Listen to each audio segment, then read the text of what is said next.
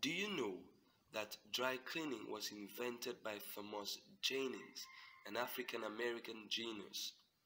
In 1821, a 29-year-old New York African-American tailor named Thomas Jennings found a way to clean garments that couldn't stand up to the rigor of regular washing and drying.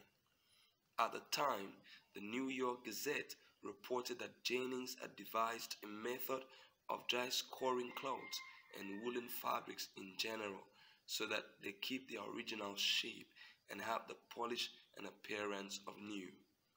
It was sufficiently innovative to warrant a patent, an achievement made all the more important because Thomas Jennings became the first black man in America to receive this distinction.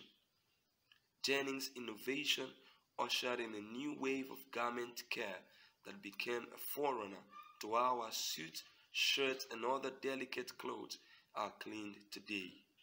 What do you know? Never underestimate the power of what you know. You can find new ways of doing things or providing solutions to our social needs. That dream is possible.